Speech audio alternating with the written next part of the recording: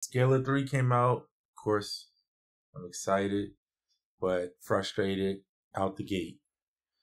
So this video is hopeful that they'll just fix this problem that I think is a problem. I could be wrong, but I definitely don't like this feature and it changes the way I use it.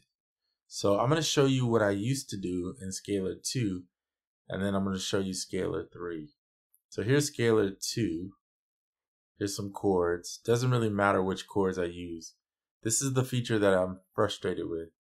When I turn on Humanize both on Scalar 2, alright, so I'm going to show you velocity. It only affects the velocity. Now I'm going to turn it on timing. See how I can hold a chord, but it's still just the timing that's changing. Now I'm going to put it on both. So the only thing changing now is you're getting both of these to change, right? So, but you see how timing plays all the way out too, just like velocity does. All right, now let's jump to Scalar 3. So here's Scalar 3. Here's some chords. Doesn't really matter which ones. They're all locked to these keys down here. You can see them. So if I don't have on humanization, I can just play, right? And it sounds okay. However, when I turn on humanization velocity, plays fine. Switch over to timing. Watch this. It's not playing the notes all the way through. Switch to both. Not playing all the notes all the way through. This is their soft piano, if I'm not mistaken. All right, swing works. Quantize works.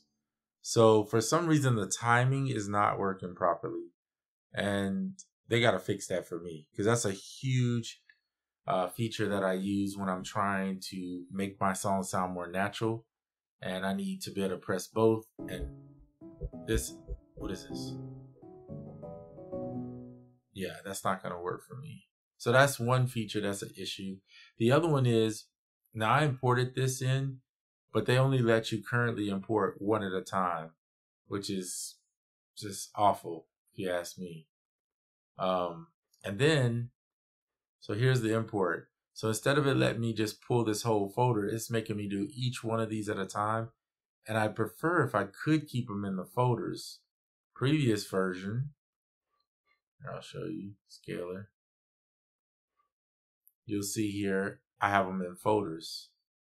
There's no refresh option to even let it see folders. So like I have, see how they let you do export chord set, delete, import chord set.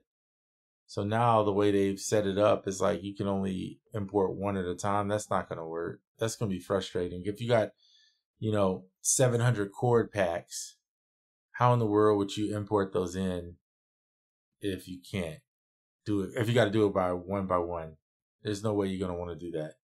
So they got to fix those two things for me to want to do more than what I'm doing right now on video. I'll do a review later. I sent in a report about the import portion. Now I got to do a whole nother report about this timing issue that they need to work out. These little things that really make a difference in me wanting to use the device or not. All right, that's it for this one. I'll get back with you once I have a video where this thing is functioning right. Otherwise, I'm out.